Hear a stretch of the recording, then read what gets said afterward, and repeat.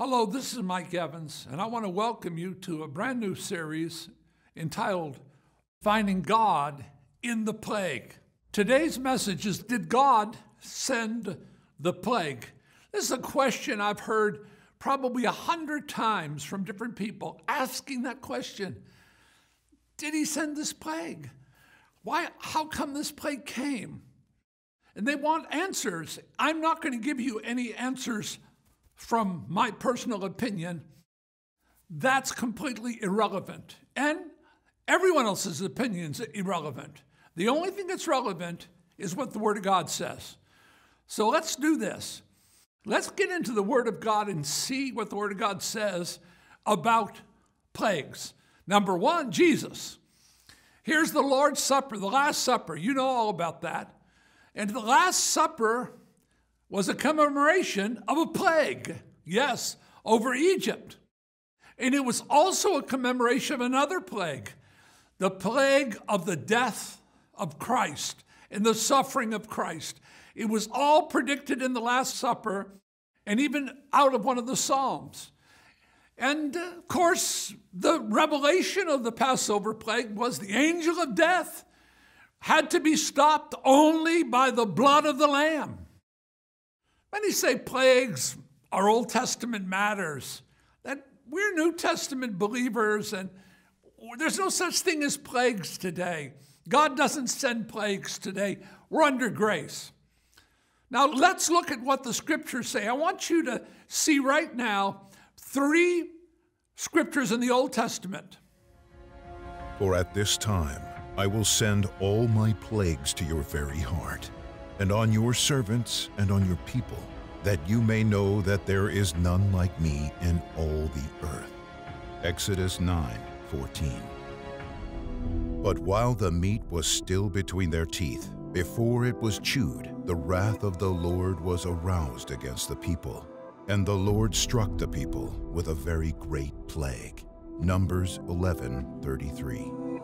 If you do not carefully observe all the words of this law that are written in this book, that you may fear this glorious and awesome name, the Lord your God, then the Lord will bring upon you and your descendants extraordinary plagues, great and prolonged plagues, and serious and prolonged sickness.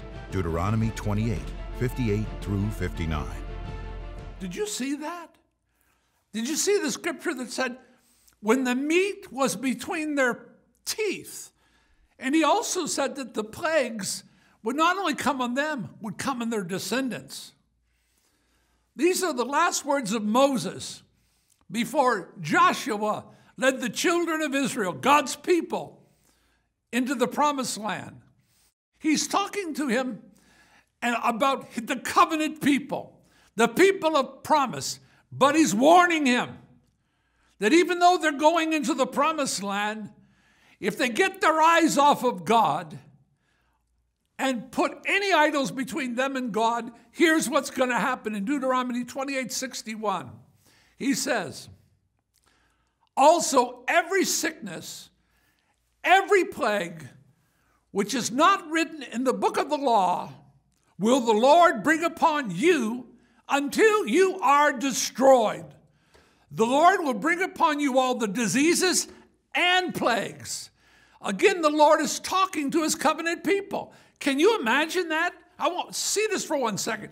Joshua is fixing to take the land. This is the Joshua in Jericho with the walls going down, being warned of the man of God that plagues will come upon you if you disobey, and the Lord will send those plagues. In 1 Samuel 5:7, the Ark of the Covenant had been taken into the land of the Philistines.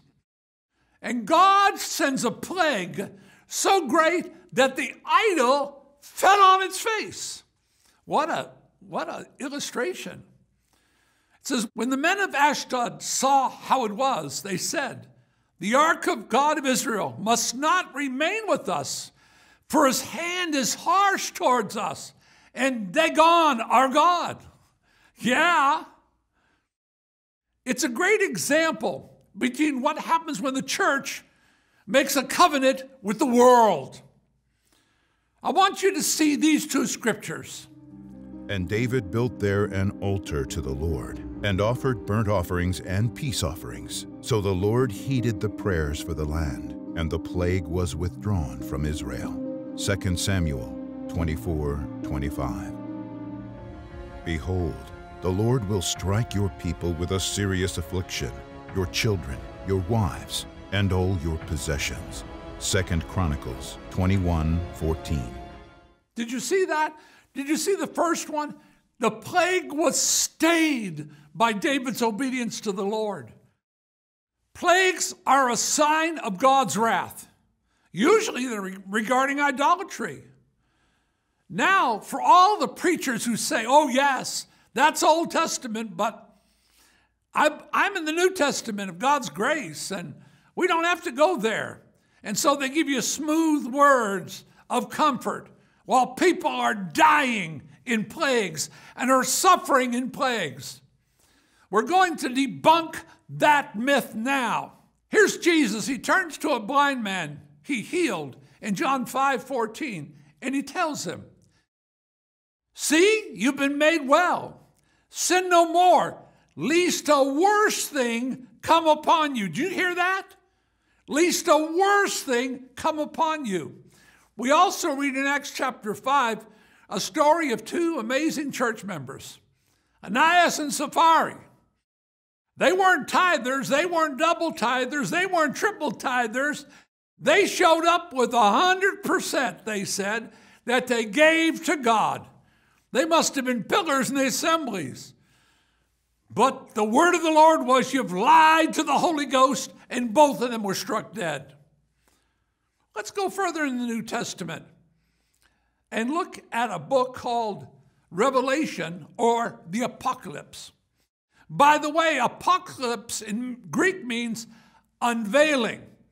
And for 1 second, let me mention something to you. You're talking about right now in a plague. We're in the midst of a plague. There's going to be plagues in the future. If you read the book of Revelation, you'll see that. Revelation 9:18, God sends a plague and a third of all mankind is wiped out. Revelation 9:20, but the rest of mankind who were not killed by these plagues did not repent of the works of their hand, that they should worship demons and idols of gold, silver, brass, stone, and wood, which can neither see, nor hear, nor walk. They would not repent.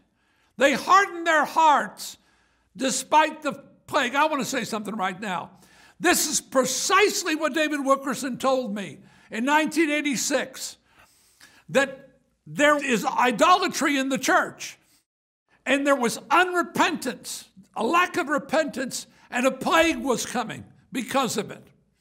In Revelation 11:6, the two witnesses appear in Jerusalem and preach on the last days. These have power to shut up heaven so there's no rain, the prophecy says.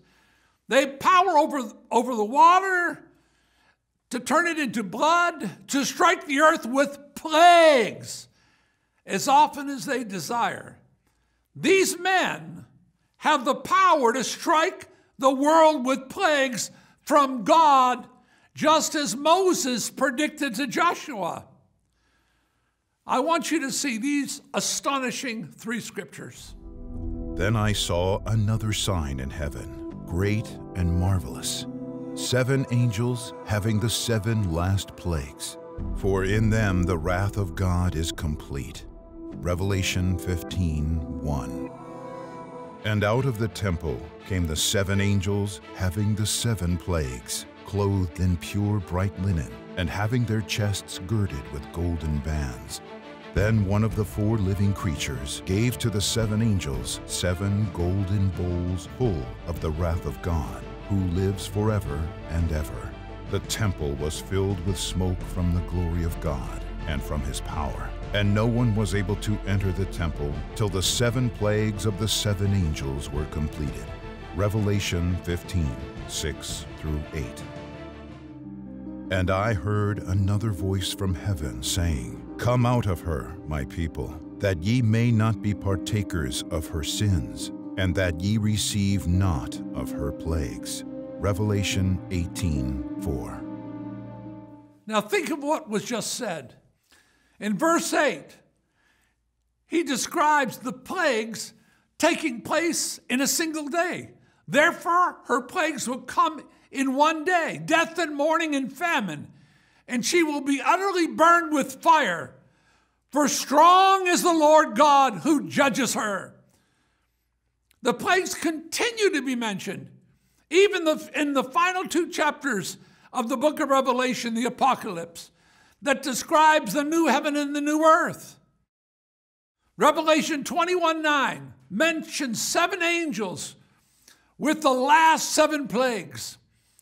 If you look at that particular scripture, then one of the 7 angels who had 7 bowls filled with 7 plagues came to me and talked with me, saying, I will show you the bride, the Lamb's wife.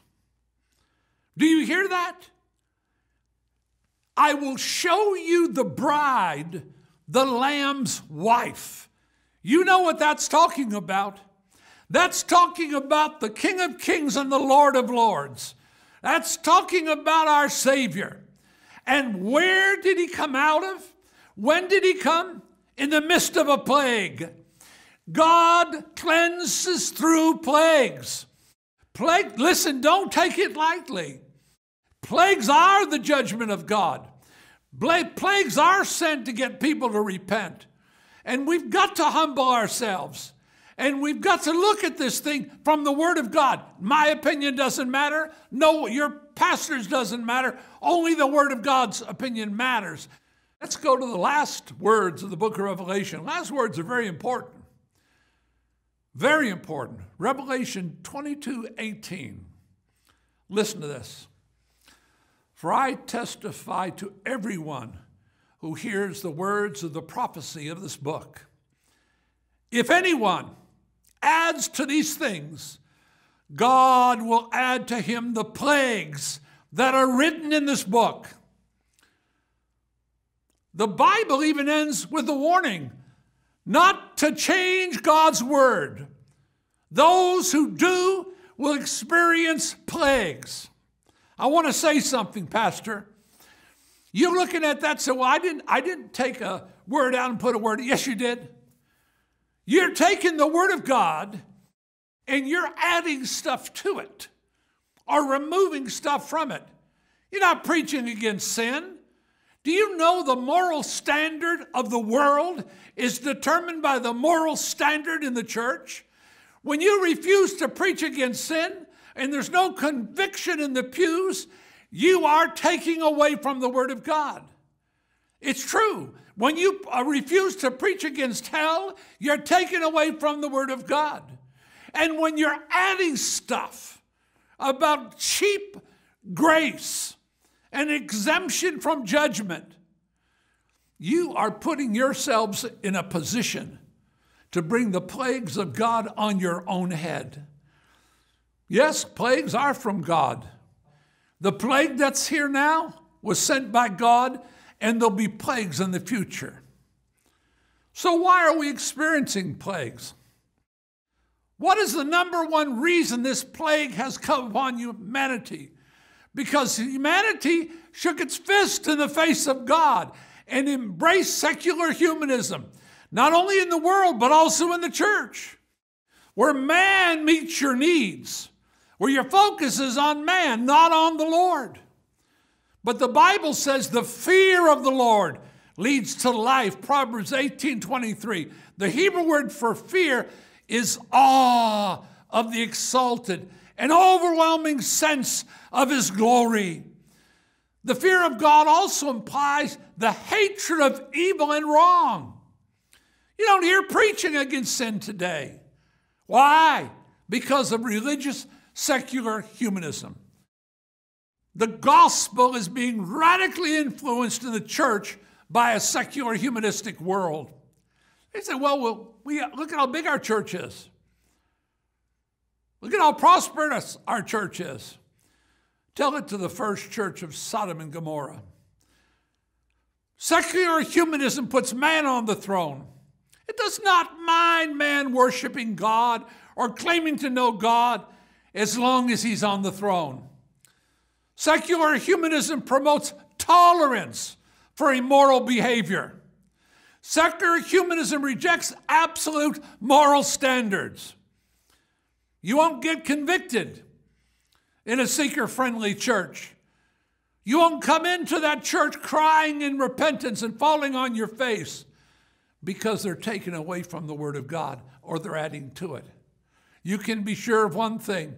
When the Antichrist takes control of this planet, he'll take control of religion and Christianity because the spirit of the Antichrist is in many of the churches today. How will he do that? He'll do it because the road has already been paved by seeker-friendly gospel preachers that will not preach on hell, will not preach on sin, and are comfortable.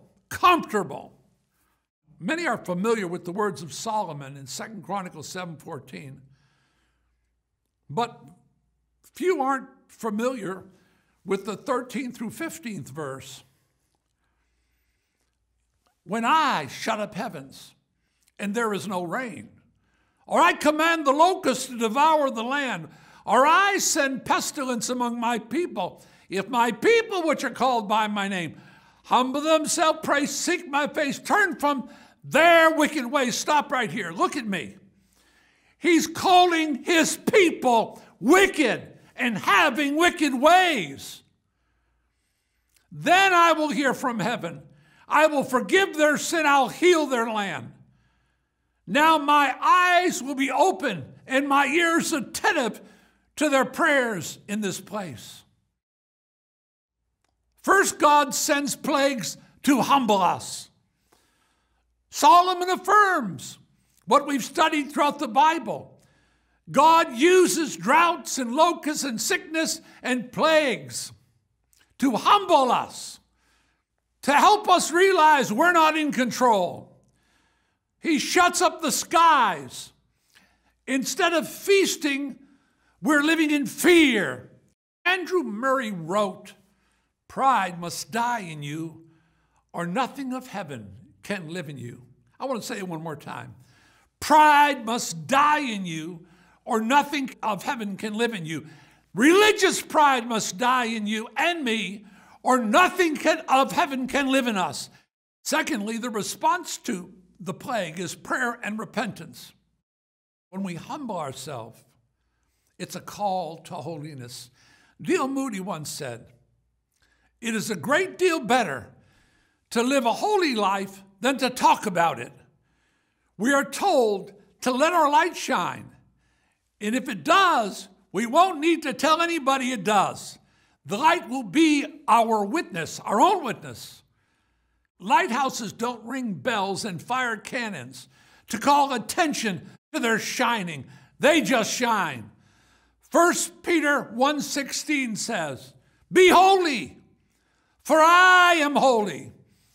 Peter's referring to what God said in the Torah, the 4 books of the law in Leviticus. Holiness comes at a cost. The cost is repentance and prayer and humility. Leonard Ravenhill noted, "The world has lost the power to blush over its vice. The church has lost her power to weep over it." When is the last time you really repented before the Lord? When was the last time you cried out to God in forgiveness and you saw yourself the way he sees you? In Luke 18:10 through 14, Jesus rebuked the religious leaders of that time. And he said to them, 2 men went up to the temple to pray. One was a Pharisee, the other was a tax collector. The Pharisee stood and prayed thus with himself, "God, I thank you that I'm not like other men. I'm not unjust or an adulterer or a tax collector. I fast twice a week. I give tithes."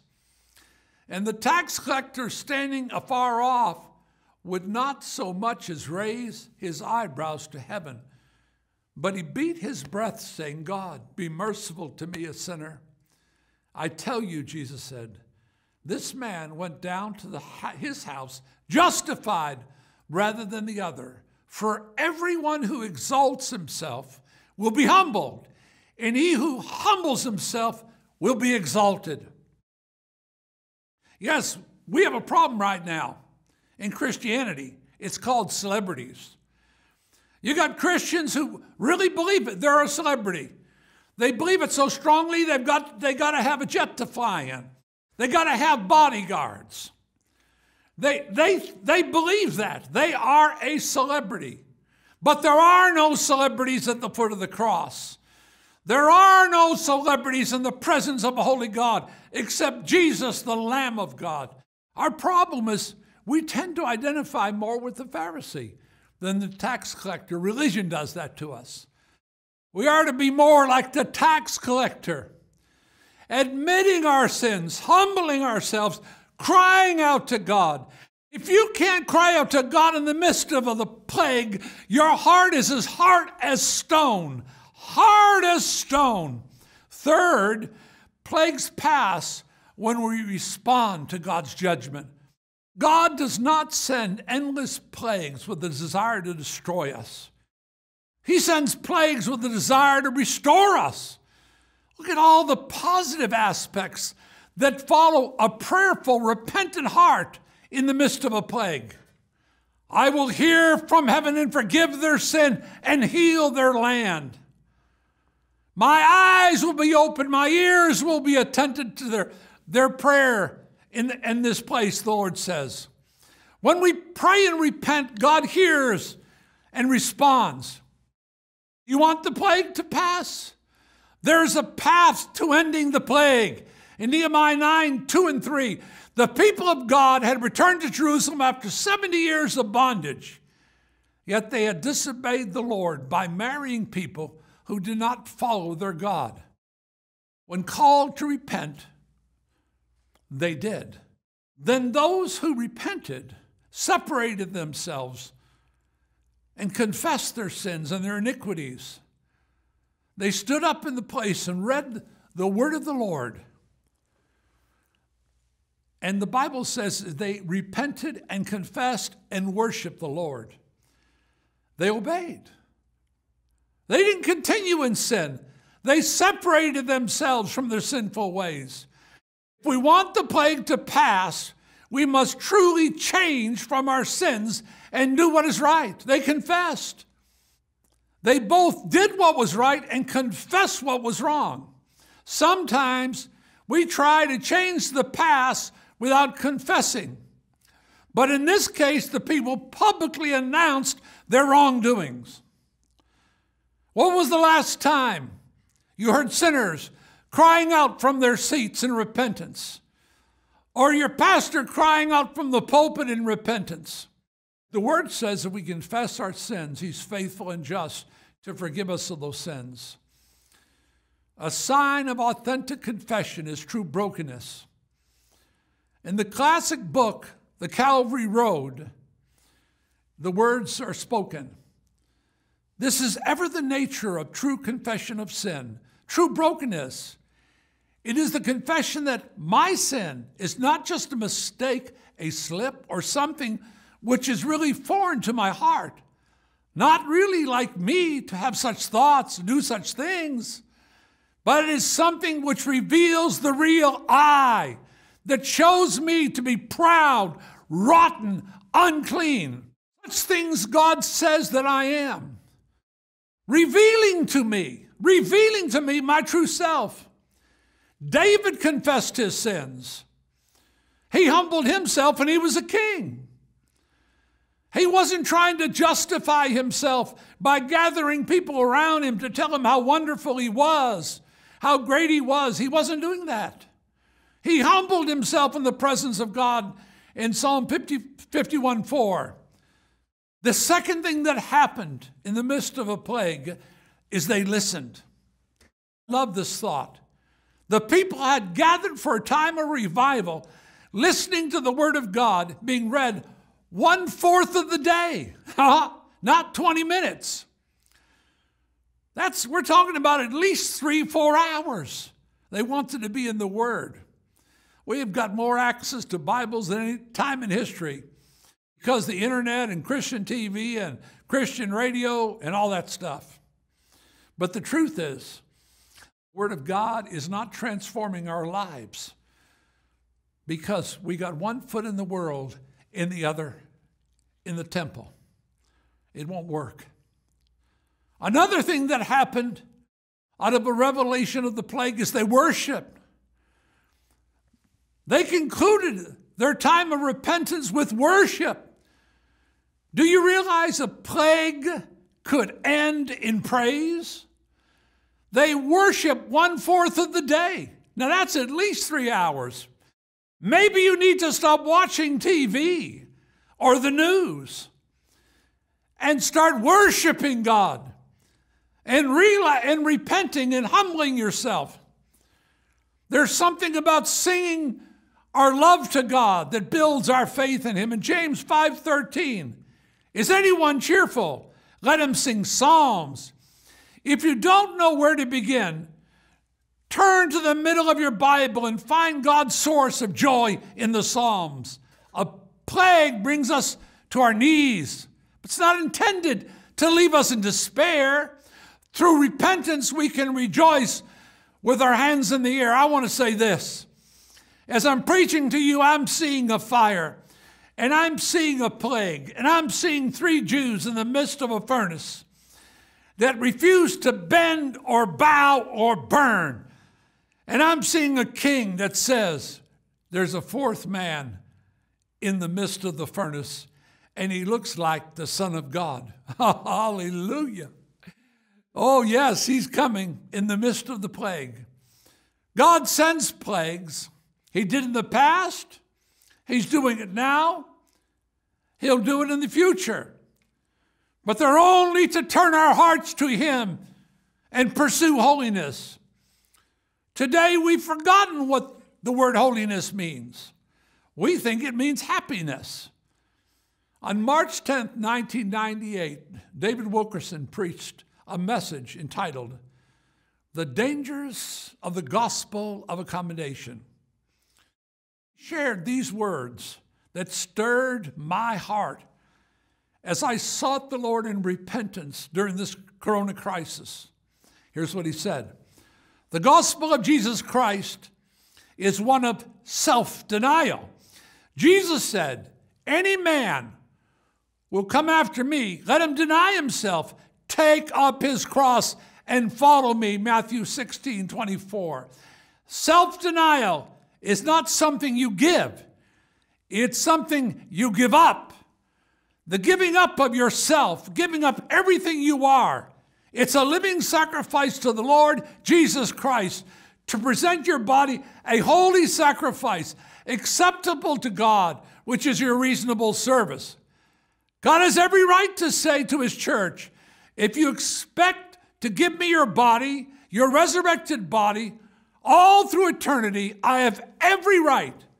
It's only reasonable of me and reasonable service to ask your body why you're here on earth.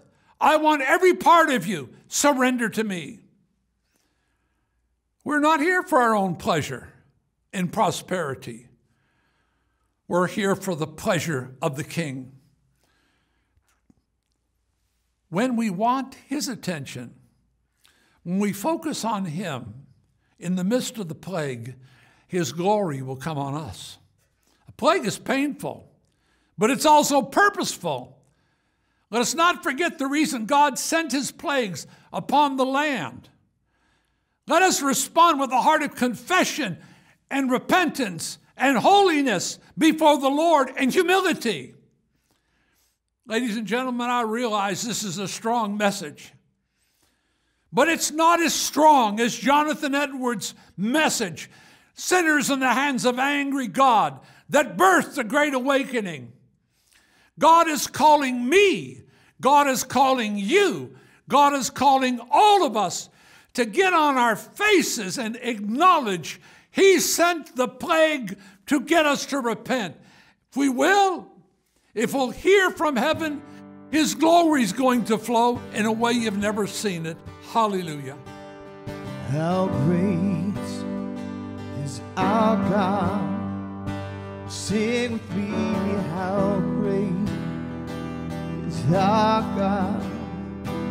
All will sing, how great is our God.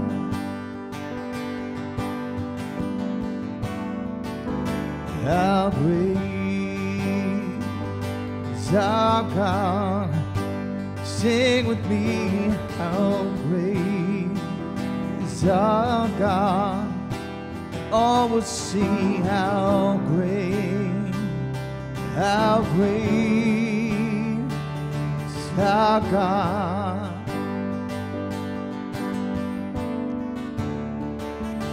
Your good name above all names, you're worthy of all praise. My heart will sing, how great is our God.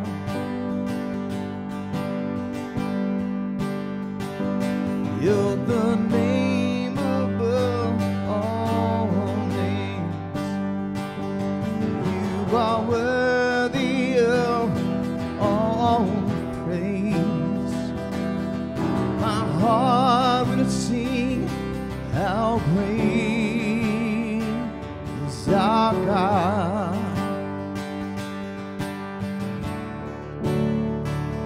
How great is our God? Sing with me, how great is our God? All will see how great is our God.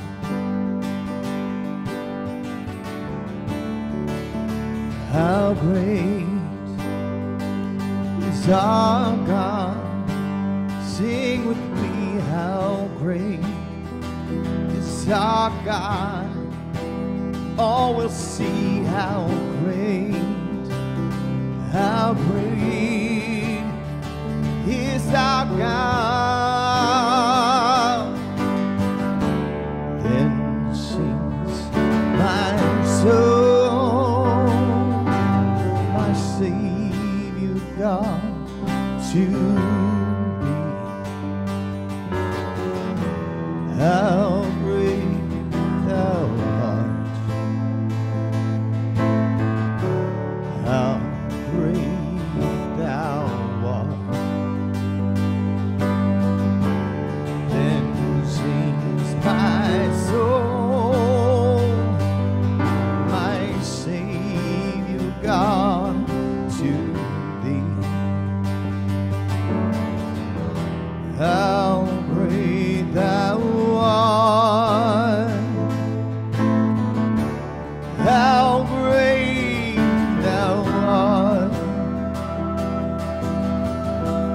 how great thou art, how great